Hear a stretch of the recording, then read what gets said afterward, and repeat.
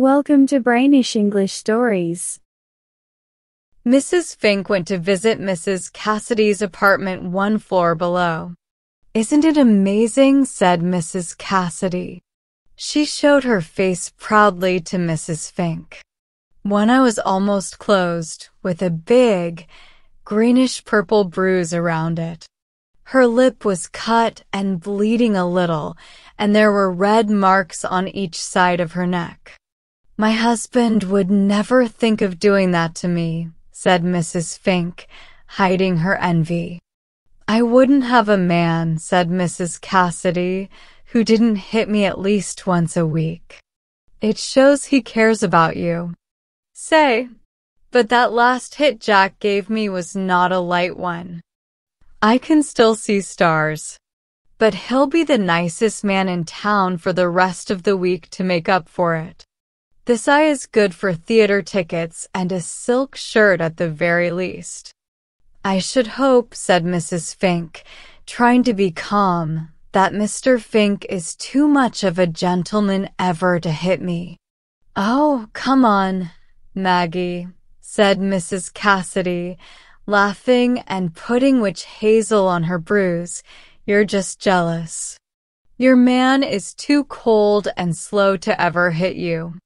He just sits down and reads the newspaper when he comes home. Isn't that right?" "Mr. Fink certainly reads the papers when he comes home," said Mrs. Fink, with a toss of her head, "but he never uses me as a punching bag just for fun, that's for sure." Mrs. Cassidy laughed a happy laugh. She pulled down the collar of her robe and showed another bruise, maroon-colored, edged with olive and orange, a bruise almost healed, but still special to her. Mrs. Fink gave in. The look in her eyes softened to envious admiration. She and Mrs. Cassidy had been friends in the downtown paper box factory before they got married, 1 year before. Now she and her husband lived in the apartment above Mame and her husband. So she couldn't act better than Mame. "Doesn't it hurt when he hits you?" asked Mrs. Fink, curious. "Hurt?" Mrs. Cassidy laughed with delight. "Well, have you ever had a brick house fall on you?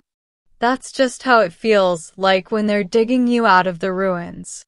Jack's left punch gets me theater tickets and a new pair of shoes, and his right punch, that gets me a trip to Coney Island and 6 pairs of fancy silk stockings." "But why does he hit you?"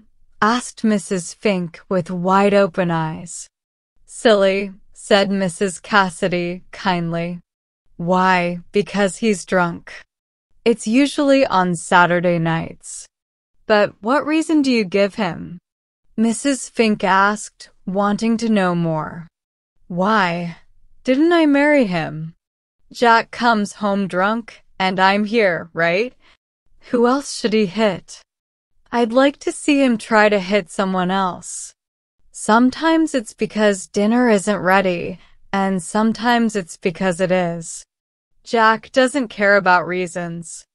He just drinks until he remembers he's married. Then he comes home and hits me. On Saturday nights, I just move the furniture with sharp corners out of the way, so I won't hurt my head when he hits me. His left punch really shakes you up. Sometimes I fall down after the first hit, but when I want something nice during the week, I come back for more hits. That's what I did last night. Jack knows I've wanted a black silk shirt for a month, and I didn't think just one black I would get it. Tell you what, Mag, I bet you he brings it tonight."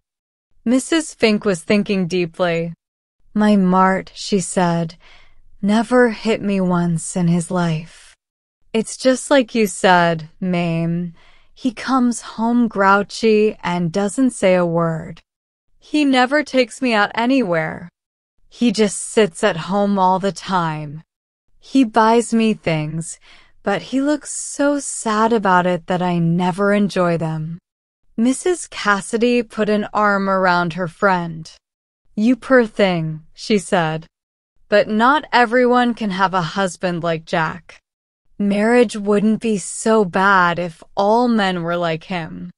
Those unhappy wives you hear about, they need a man to come home and hit them once a week, then make up for it with kisses and chocolates. That would give them some excitement in life. What I want is a strong man who hits you when he's drunk and hugs you when he's not. Keep me away from the man who doesn't do either." Mrs. Fink sighed. The hallways suddenly filled with noise. The door flew open with a kick from Mr. Cassidy. His arms were full of packages. Mame ran and hugged him around the neck. Her good eyes sparkled with love. "Hello, old girl," shouted Mr. Cassidy. He dropped his packages and lifted her off her feet in a big hug. "I got tickets for Barnum and Bailey's, and if you open one of those packages, I think you'll find that silk shirt. Oh, good evening, Mrs. Fink. I didn't see you at first. How's old Mart doing?" "He's very well, Mr. Cassidy, thanks," said Mrs. Fink. "I must be going up now. Mart'll be home for supper soon. I'll bring you that pattern you wanted tomorrow, Mame." Mrs. Fink went up to her apartment and had a little cry. It was a meaningless cry, the kind that only a woman knows about, a cry for no particular reason, an altogether silly cry, the most short and hopeless cry of all. Why had Martin never hit her?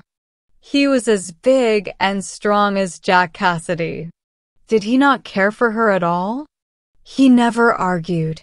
He came home and sat around, silent, sad, lazy. He was a fairly good provider, but he ignored the excitement of life. Mrs. Fink's dream was stuck. Her husband ranged between dessert and his hammock. If only he would get angry or stamp his foot now and then.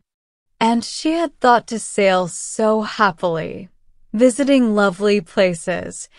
But now, to change the figure, she was ready to give up, tired out, without any mark to show for all those boring rounds with her partner.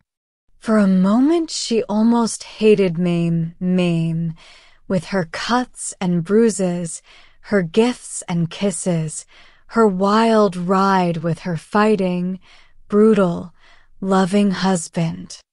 Mr. Fink came home at 7. He was full of the curse of staying home. Beyond his cozy home he cared not to go.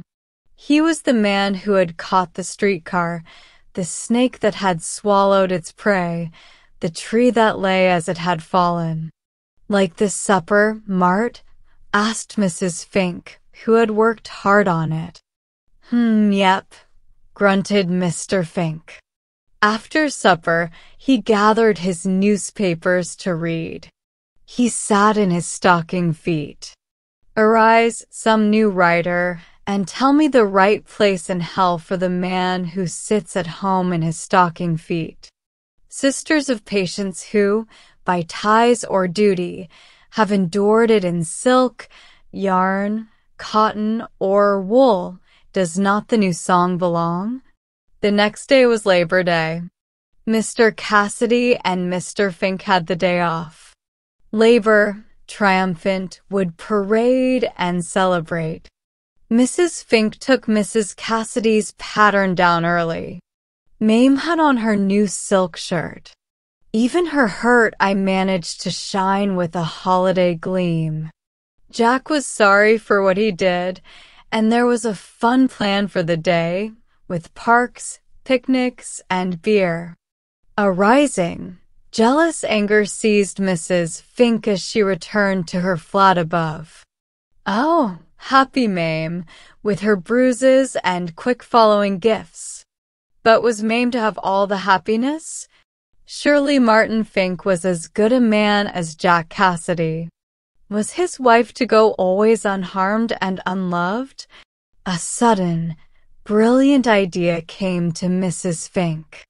She would show Mame that there were husbands who could use their fists and perhaps be as kind afterward as any Jack. The holiday promised to be an ordinary one with the Finks. Mrs. Fink had the tubs in the kitchen filled with a 2-week load of laundry that had been soaking overnight. Mr. Fink sat in his stocking feet, reading a newspaper. Thus, Labor Day was beginning. Jealousy surged high in Mrs. Fink's heart, and even higher surged a bold decision. If her man would not hit her, if he would not prove his manhood, his right, and his interest in their married life, he must be pushed to do his duty. Mr. Fink lit his pipe and peacefully rubbed an ankle with a stocking toe. He sat in the comfort of his marriage like a lump of fat in a pudding. This was his happy place, to sit at ease, reading about the world in print, amid the splashing sounds of washing and the nice smells of meals past and meals to come. Many ideas were far from his mind, but the furthest one was the thought of hitting his wife. Mrs. Fink turned on the hot water and set the washboards in the suds. From the flat below came the happy laugh of Mrs. Cassidy. It sounded like a tease, showing off her own happiness to the unhit wife above. Now was Mrs. Fink's time. Suddenly she turned angrily toward the man reading. "You lazy bum," she cried. "Must I work my arms off washing and working for the likes of you? Are you a man or are you a kitchen dog?" Mr. Fink dropped his paper, stunned by surprise. She feared that he would not strike, that she had not done enough to make him mad. She jumped at him and hit him hard in the face with her fist. In that instant, she felt a thrill of love for him such as she had not felt in a long time. "Rise up, Martin Fink, and come into your place."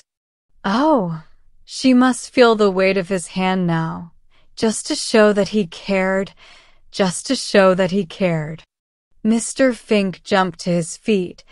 Maggie hit him again on the jaw with a wide swing of her other hand.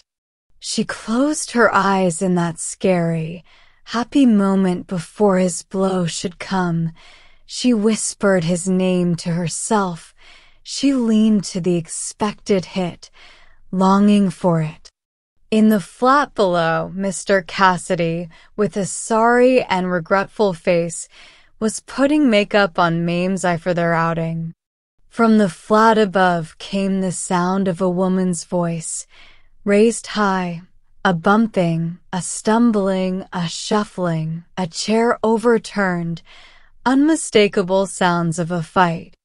"Mart and Mag fighting," guessed Mr. Cassidy. "Didn't know they ever did. Should I go up and see if they need help?" One of Mrs. Cassidy's eyes sparkled like a diamond. The other twinkled at least like glass. Oh, she said, softly and without apparent meaning, in the way women exclaim. I wonder if. Wait, Jack, till I go up and see." Up the stairs she sped. As her foot struck the hallway above, out from the kitchen door of her flat wildly ran Mrs. Fink.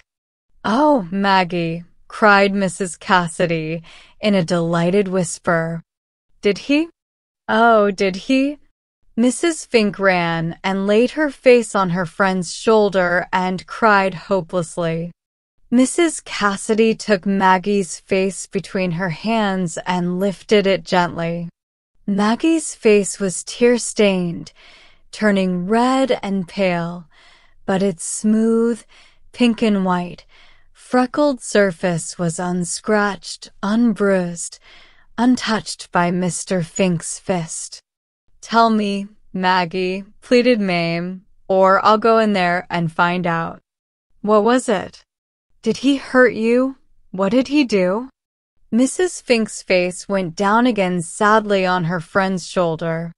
For heaven's sake, don't open that door, Mame, she sobbed.